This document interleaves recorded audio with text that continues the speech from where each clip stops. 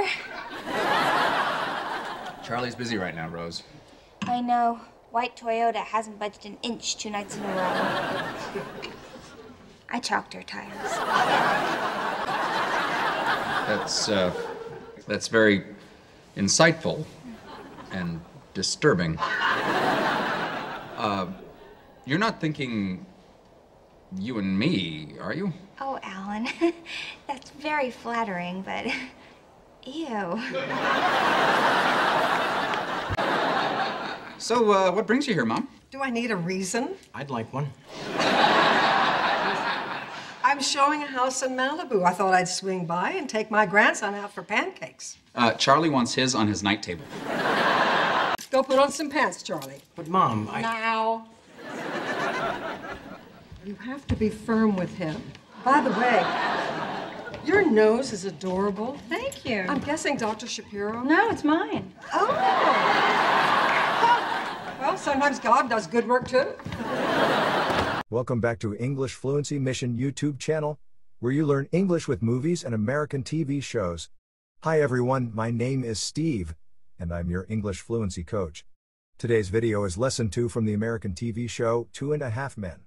In this video lesson, you're going to learn 10 new words and phrases.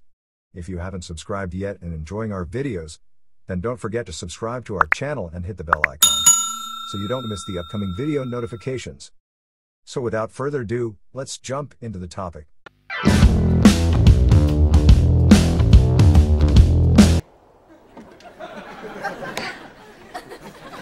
Howdy, neighbor. Howdy is an informal friendly greeting, particularly associated with the western U.S. states. It also means, how do you do? For example, howdy, stranger. Howdy, neighbor. Howdy, folks. When did you all get here?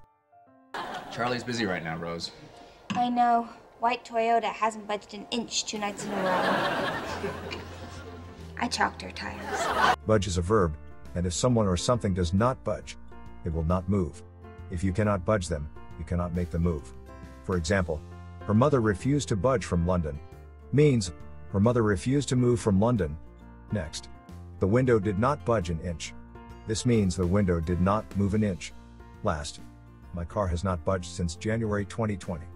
Means, my car has not moved a little bit and parked in a particular location since January 2020. Chalk is a verb that means, to write something with a piece of chalk. For example, she said in the clip, I chalked her tires.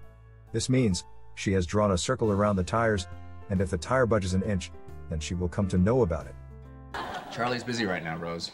I know. White Toyota hasn't budged an inch 2 nights in a row. I chalked her tires. That's very insightful and disturbing.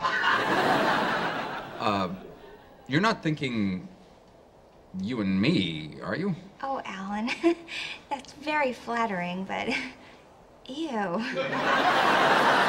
Insightful as an adjective means, showing a clear and usually original understanding of a complicated problem or situation. It also means having or showing an accurate and deep understanding.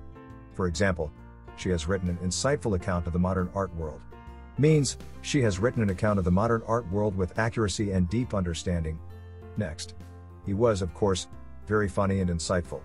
Means he was funny and had an understanding of the complicated problems. Next.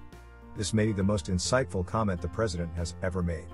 Means the comment made by president has a deep understanding of the topic he has commented on.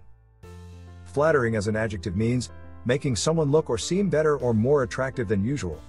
If something is flattering, it makes you appear more attractive.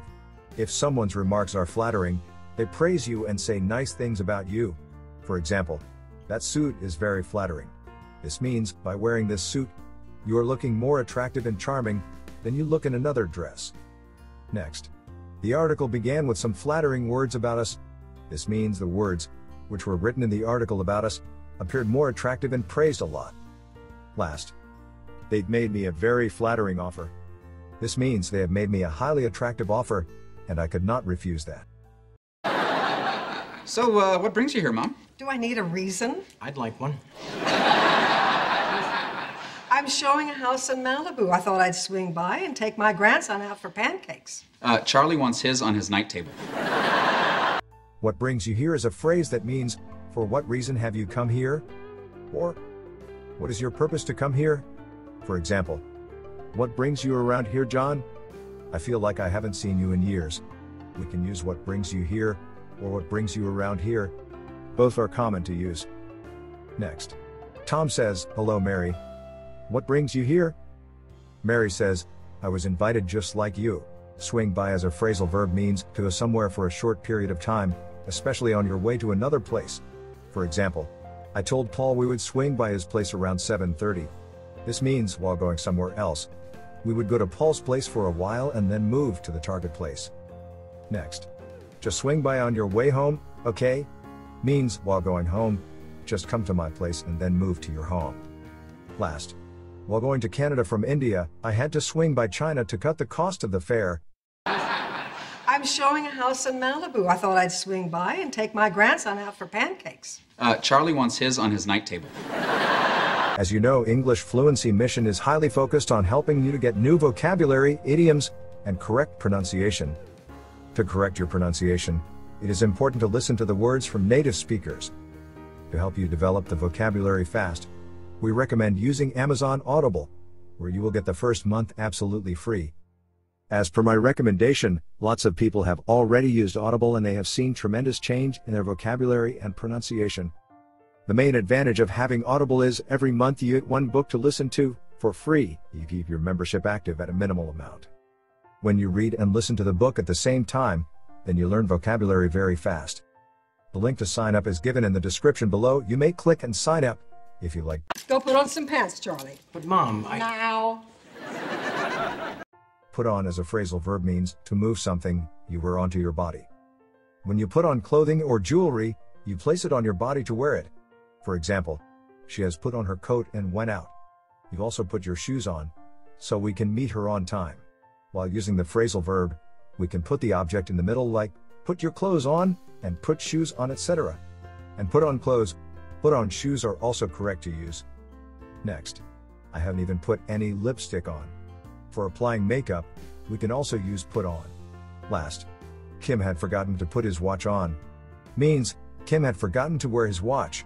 Opposite to this, when we want to remove our clothes, makeup, or jewelry, we can use another phrasal verb, put off. Like put off your clothes or put your clothes off. Go put on some pants, Charlie. but Mom, Now. You have to be firm with him.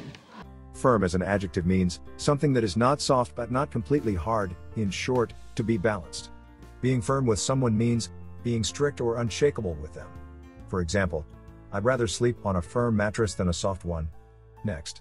The bed in the hotel was not firm enough. This means the bed was either too soft or too hard. Last. My wife has a firm personality. Means she is neither too soft nor too hard with people. You have to be firm with him. By the way, your nose is adorable. Thank you. I'm guessing Dr. Shapiro? No, it's mine. Oh!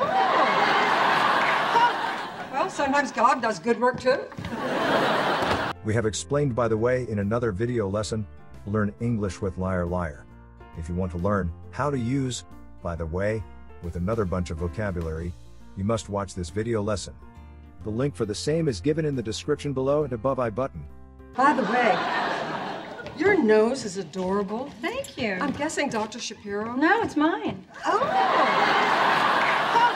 Well, sometimes God does good work too.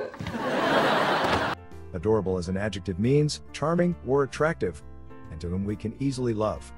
For example, she has the most adorable 2-year-old girl. Next. I have an adorable small puppy. Last. Your nose is adorable. Adorable can be used to replace very lovely. This is Stuart.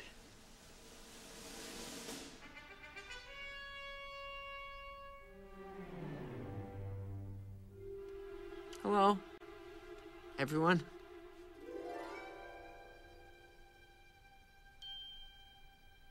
he's Adorable! Adorable! yeah, that's right. Adorable. Yeah, couldn't think of the word.